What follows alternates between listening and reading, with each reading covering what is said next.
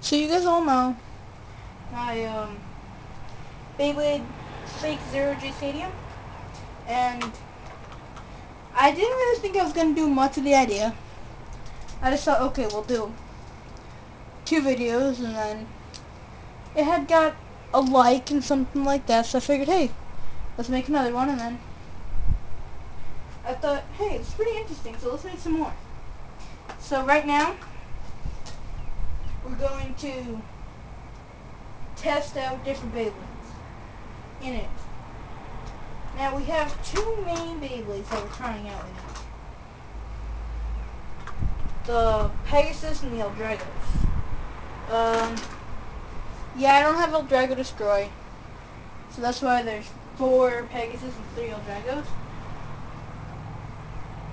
And yeah, so we're also going to try out Gravity Destroyer Stamina, left and right, in it.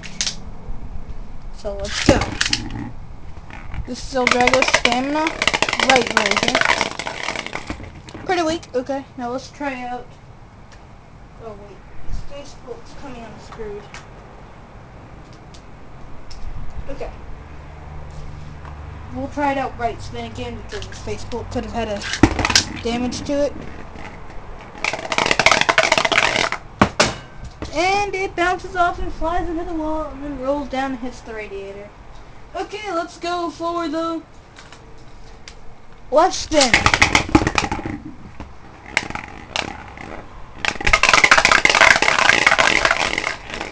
Like the regular Zero G Stadium, the battles are very short. Sometimes base can go up there and survive. Now you want to know the reason why Beyblades can't survive? They can survive a little bit longer in the real Zero G than the fake one? Reasoning. Okay. Well, reason. The reason is, the reasoning is, that you have your, we'll just be using Dark Bull as a hand example. Okay. The bay's launched and you're shaking it, forcing the bay to go this way. And if you tilt it, the thing's spinning on its metal. Or its spin track, depending on what spin track you have. Like for Dark Bull, it's got 2 horns from spin tracks that actually stick out. So then this thing is sliding around the side here. So that's why, and then it's not on its performance tip, and then it comes down and takes a hard hit because it's making that first transfer down. Lots of times the bay will come down like this, hit the wall, or lots of times that's why they don't hang on unless they go up the wall. So that was Eldrago Stamina, Destroyer Stamina version. Not bad. Let's go with Pegasus. First we go with Cyber Pegasus. Go shoot! Pretty basic. The whole performance tip will sort of get stuck, so this is where the other Pegasus are better than Cyber. They go up. I'm sort of predicting.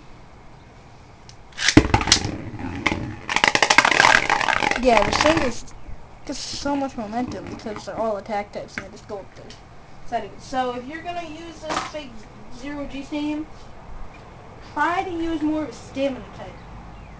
And I'll show you, like Earth Aquila Metal Face.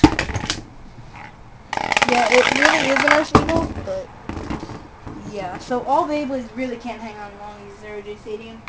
Fake. Okay. The rubber of the performance tip here of Storm should give it a little bit of a helping hand. So it didn't really want to take flight. And slide along here. So this attack type, rubber performance tips, we'll see if they're a little bit better. Just did not get up there until late, losing a lot of momentum and just flying up and Pegasus Star Breaker Stadium out. Okay, the last. We're gonna go by order. Okay, Galaxy Pegasus. I was about to launch Big Bang. Crap, that was even without the string coming out.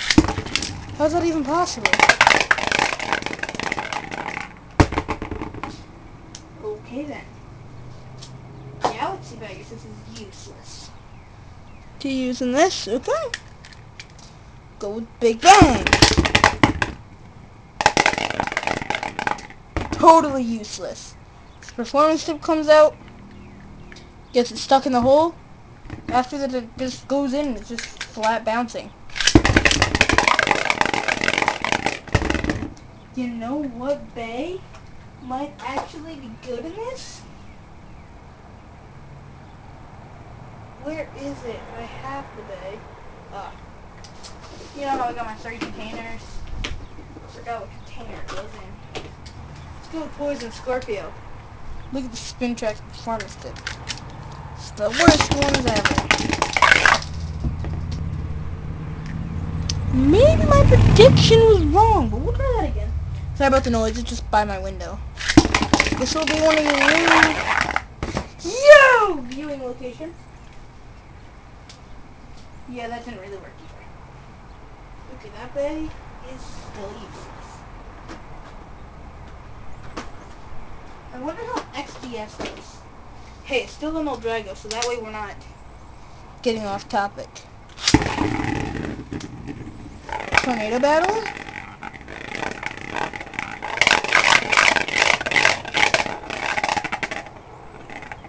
Nice! Still hung on.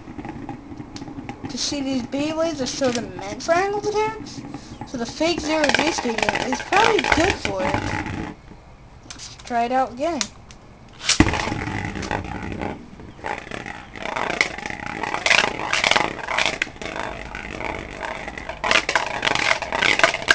See, it also can't speed them out so easily. That's good. So hopefully if I get a Beyblade Zero-G Stadium, real one soon, you know, then we'll see. And then let's just try an Iron Sphinx Control. The Stealth Battlers, let me just tell you, I already tried it before. The thing just like fails because it just hits the wall and stealth attack the boys.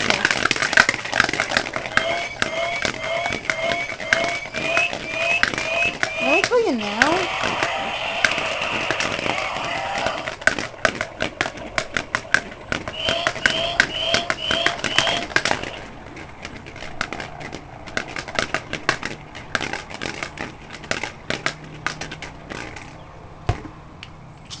The bay was not moving the whole time. This thing just has so much momentum. It's sort of like regular Pegasus. So let's just test it out on the Zero-G.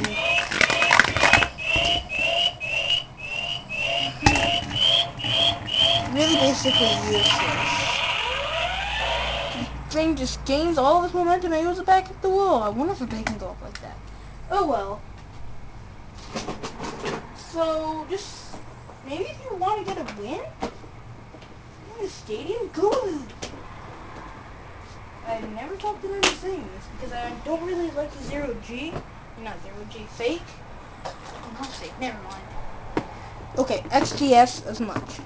So let's get on to the Eldragos. We still got, about a minute left. Okay, Eldrago went all cuckoo. Before I even picked it up, the thing just went on a rampage.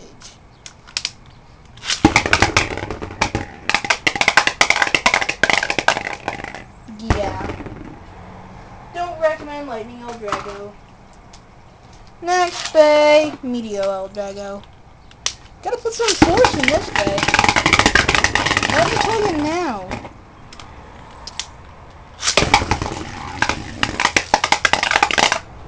Yo! That bay's also a fail. Can the common collected bay? Ultimate Meteor Eldrago Rush came to stadium. Go shoot!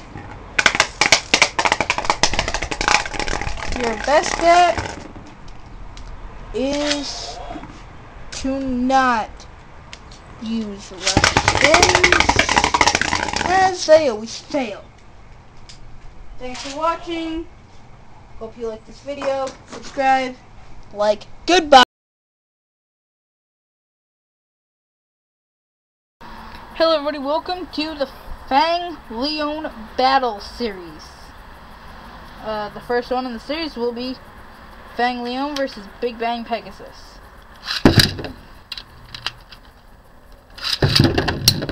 The first time that I've ever done this, Hasbro's 4D versus Takara Tomies, and Hasbro's loses. It should actually be winning because it's a defense versus an attack type.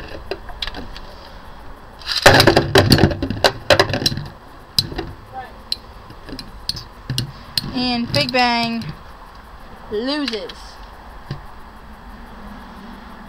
Takara Tomy surprisingly lost to Hasbro.